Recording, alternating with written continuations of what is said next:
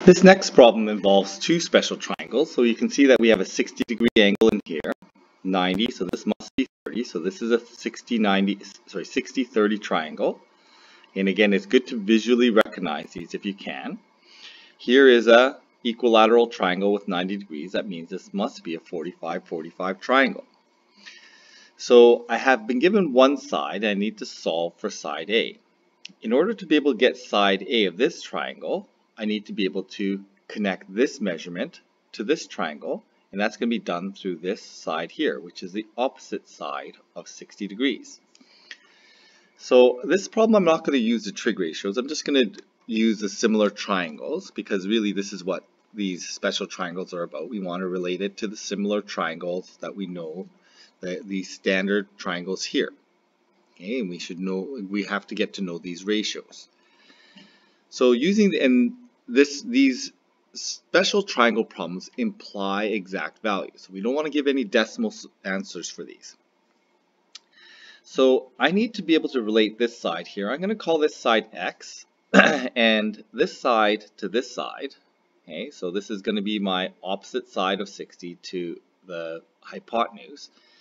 And when I look at my special triangle, and I'm just going to draw out my special triangle here. My special triangle is 1, 2, square root 3. Okay, so this side here, x, relates to the root 3 side. So I'm going to do x to 5 is equal to square root 3, and 5 relates to the hypotenuse. Okay, so once I've done that, I can solve for the exact value of x. So I get 5 root 3 over 2. So here we want to solve for a. Now we could use Pythagoras to solve for a, and that will give us exact value. In this case here, I'm just going to relate it to the special triangle though, because we have our special triangle ratios that we're using. And for the 45-degree triangle, it's 1, 1, root 2. And so when I write out the ratio of, this is going to be 5 root 3 over 2. So my ratio is going to be 5 root 3 over 2 compared to length A. And that's going to be equal to the two sides on this triangle that we're going to compare to. This is going to be my hypotenuse to adjacent side. Okay, so the way I've set it up, this is actually not a trig ratio because hypotenuse and adjacent side. So I'll call this one 45 degrees. The adjacent side to A. Sorry, A is adjacent side to 45 degrees. This is not a trig ratio that we're familiar with. This is adjacent, hypotenuse over adjacent. There is a ratio for this, but these are called reciprocal ratios. We don't get into this right now. So we have this upside down. So this, I can still solve this ratio, okay, and I can solve this algebraically for A. I'm just going to flip it around. I'm just going to say A adjacent to hypotenuse is equal to 1 to root 2, and this is equal to adjacent to hypotenuse is cosine. So this is going to be cosine of 45 degrees.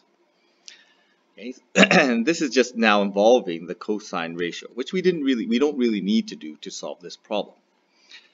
So here I'm going to solve this algebraically. So A is equal to, well, I'm going to cross multiply this. So this ends up in the numerator.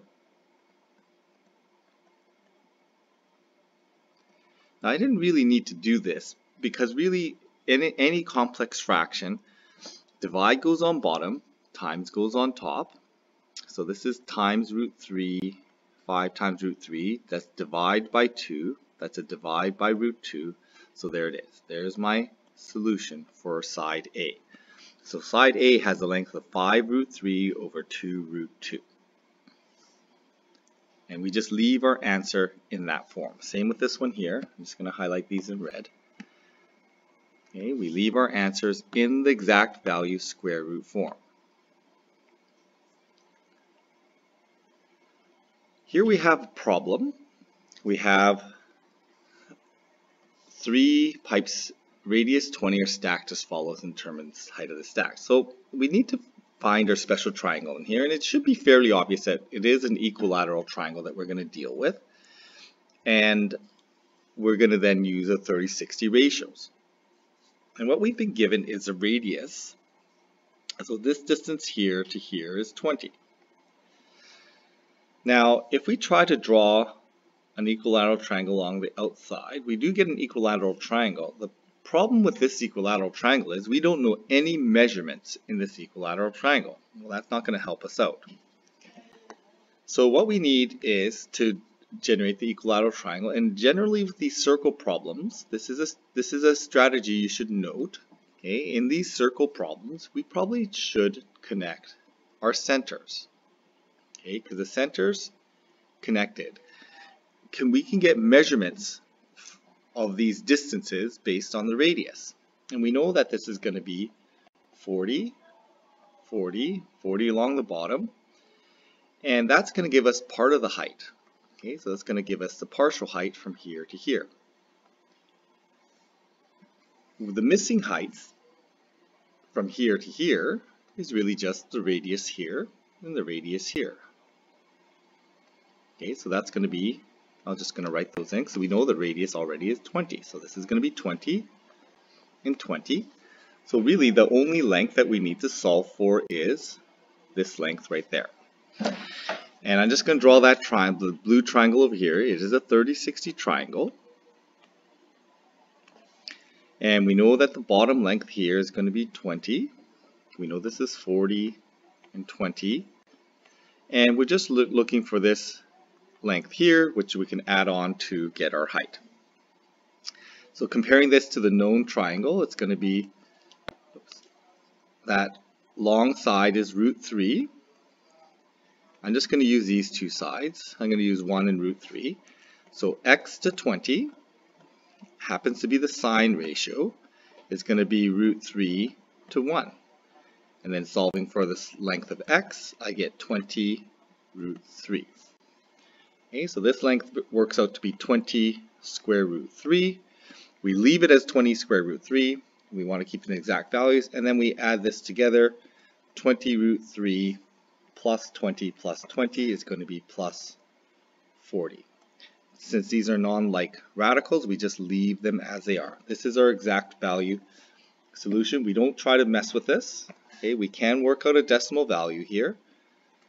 Okay, but this is the solution we want in exact values. This is approximately equal to, if I type this into my calculator, I get 20 square root 3 plus 40, and that gives me about 74.64.